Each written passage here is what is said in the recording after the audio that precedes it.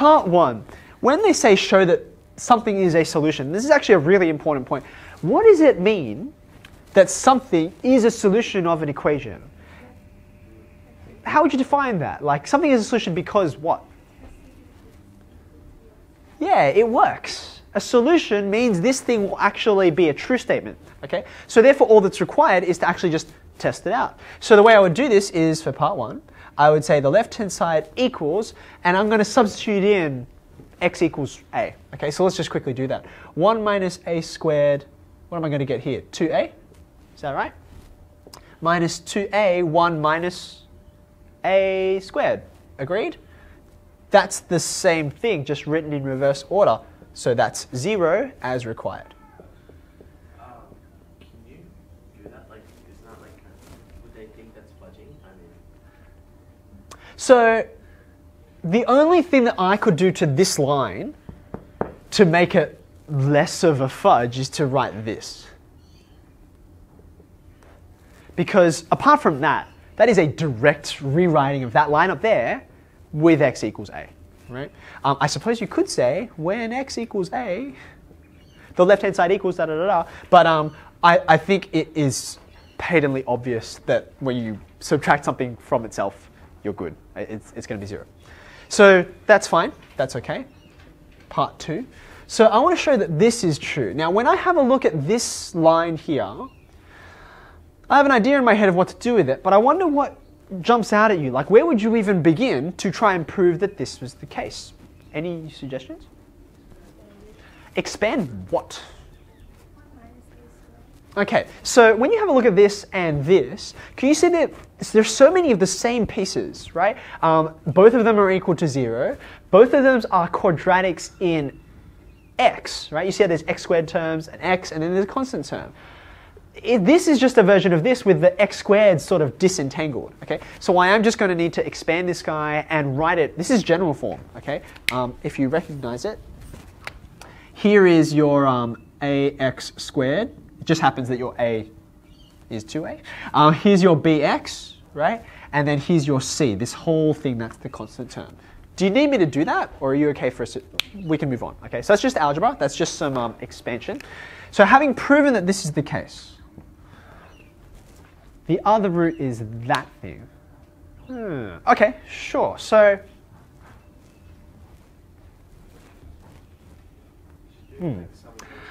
so you got some choices here, right? How much is this question worth? Is it 2 or 3? 2? 2. Yeah, I thought so. So I'm going to give you a second, okay? Because if I'm thinking about this question correctly, there's at least 3 ways you could do this question. The reason why I'm pausing and wanting you guys to have a go is I don't know which is the fastest yet. I'd actually have to give them a go, and then I'd look and I'm like, oh, this is 5 lines, this is 8, or whatever, okay? Let's just throw out there. So one suggestion was sum and product of roots. That's an idea. What else could you possibly do? Say it again.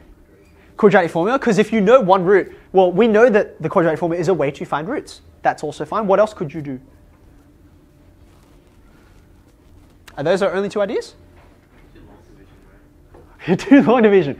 Yes, you. Shan, you have such a talent for like, what is the most inefficient way that I can. It's like, I have to kill this fly. Has anyone got a bazooka? Okay. Sure, why not? Okay, so what I'm going to suggest is, noticing that we just were asked to get this thing into general form, okay? I'm going to suggest that sum and product of roots is a good idea because sum and product of roots, sum and product, are very easily stated things, right? Because this is just going to be minus b on a. This is just going to be c on a, right? So let me give you 30 to 60 seconds to have a play with that. I'm not even going to tell you what they are because I think that would give it away, and see what emerges and see if you can get the answer. Okay. You got sum and product of roots. Now, because they're quite easy to work out, I wouldn't be surprised if you just worked out what they were. Okay. However, I'm actually going to suggest to you, because overall it's an important strategy, even though here it doesn't make that much of a difference, you should always be searching for a quicker way. If you've got like, oh, I've got 5 things I could try, if you can work out which one's the most useful first, that's a good idea, isn't it? Now, have a look at the result they're trying to prove, right? Do you notice if you look carefully at this term, do you notice that you pretty much have all those pieces nestled inside the previous part? Have a look. For example, see that 1 plus a squared? It's literally directly above. It's right there. Okay? And the 2a, that looks suspicious as well. Right? Now, this is c, and this is a, the coefficient of x squared. So therefore, I'm thinking this is going to be more useful to me. Like, it's a more direct path. There's nothing wrong with working out alpha plus beta, but we all know that it's not like you've got time to sit around twiddling your thumbs in an extension exam. Okay? So therefore, I'm just going to go straight to the product of roots and cross my fingers. Okay? So alpha times beta equals, here comes c on a, negative a 1 plus a squared on 2a. Agreed? Now, it's not a bad idea to start simplifying things here, but I don't need to just yet, because there's actually something in this equation that I haven't quite simplified. I've done the right-hand side, but what's the left-hand side? Yeah, so alpha and beta, right, are the two roots, but I already know what one of the roots is. It's a, right? That's why we did this in part 1. So therefore, this left-hand side, I'm going to write as a times beta. Is that all right? Like, it doesn't matter which one's which, okay, just labels. So you can see here, this is like the easiest 2 marks in the whole paper. Look at the left and right hand side. Just divide both through by a. Cancel, cancel. The other root, that's what beta is minus that on that as required. Okay? Now, I said that it's the easiest 2 marks in the paper.